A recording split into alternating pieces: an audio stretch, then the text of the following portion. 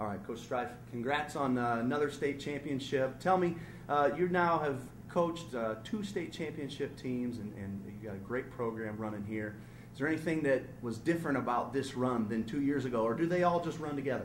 Well, they're all differently. With high school kids, you have to adjust and adapt to what you have.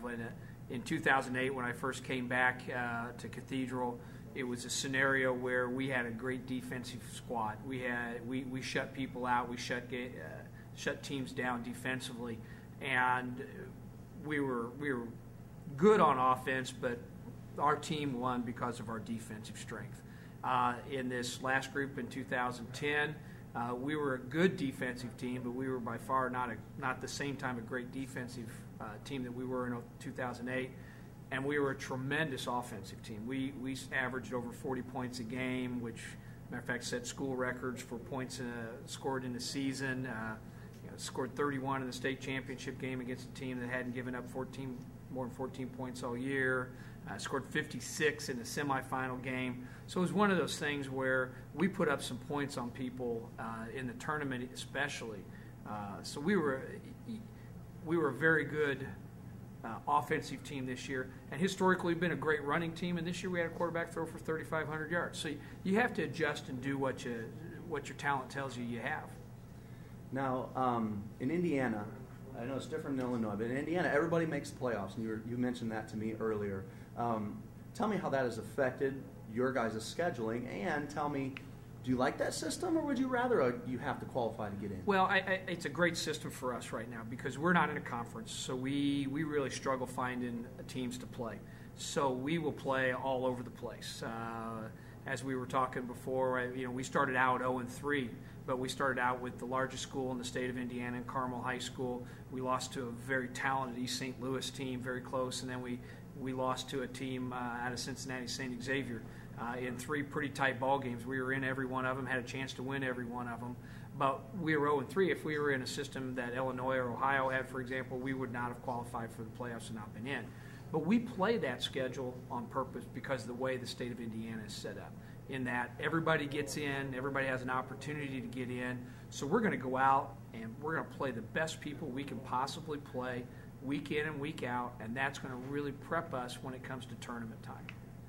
Now, after you win a state title, and your second one at that, what do you look for next year? How can Cathedral get better? Well, we have a very talented junior class, and we think that we have a good group of kids coming back, number one. The history and tradition of this place with 8 state championships in this building, you don't want to be one of the classes to walk out of here and not put your mark on this place. And so typically our kids that come back, even after a state championship, they're still hungry because that was last year's seniors.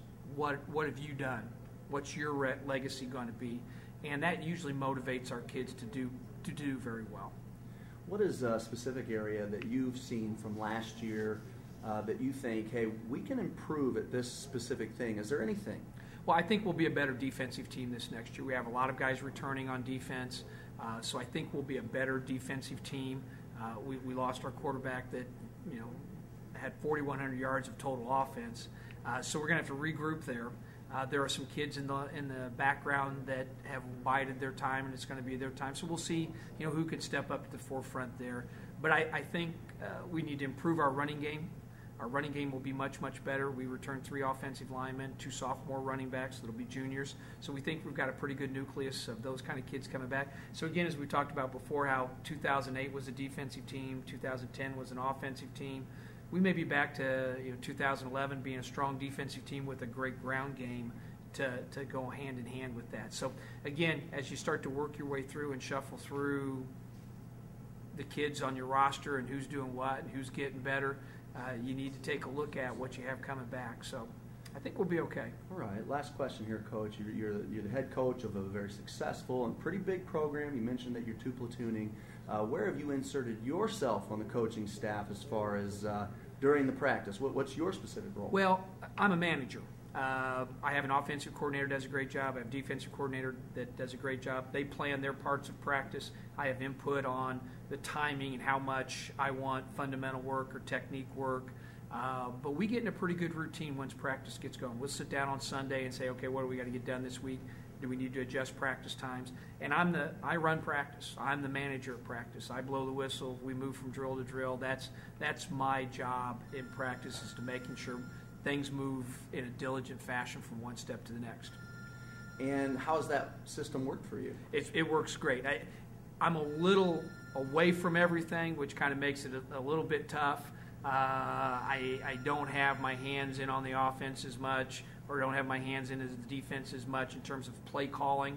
But I know what's going on. I know what direction we want to go. I'll say, hey, you may want to look at fullback trap or whatever, this defense or that, as we look through this. But I'm kind of the manager. I'm the administrator of the team, if you will, setting everything up and making sure things go smoothly. All right, Coach, thanks for sitting down with me and having me today, and good luck in 2011. Great, pleasure.